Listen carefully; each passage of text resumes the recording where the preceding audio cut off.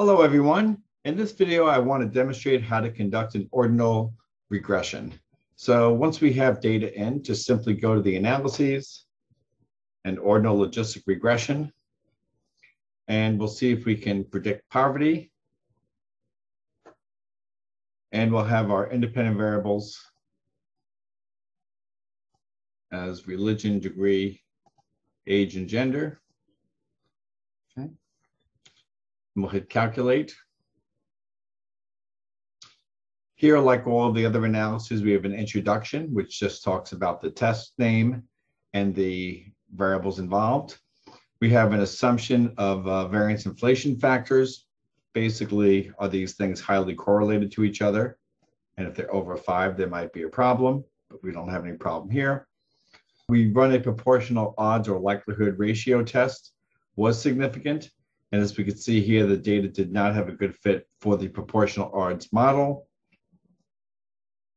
And the results, you can see that the results of the model were significant, suggesting that these independent variables did predict poverty. We talked about Fadden's R-square. And then we get into the coefficients. And I'll just jump down to our APA 7th edition table. And here we can see female gender 1 was significant. And in the write-up, we can get to that. So if we look at right here,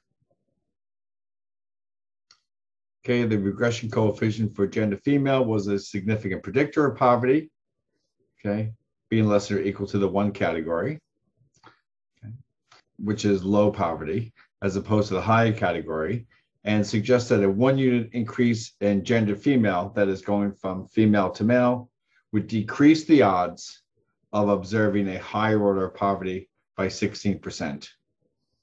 And you can look over the others for the interpretations. If they were not significant, they are not interpreted. And when you're finished conducting the analysis, just go to download document. And that's how you conduct a ordinal logistic regression using Intellectus Statistics.